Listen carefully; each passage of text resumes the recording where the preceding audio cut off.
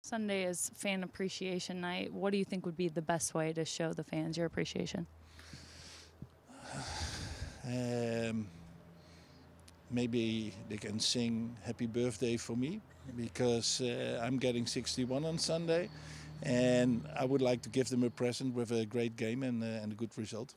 I've never seen fans being so positive. And when you meet them in the streets, but also at the games, and I've never experienced a crowd that is so positive like ours, and yeah, we want to give that back. So and they give a lot of to us, and yeah, it was and it is one of the reasons that I really like it here. Well, we all know we will play for the fans these games, and especially this last game. The fans, they deserve a win. So yeah, we go of course 100% for it.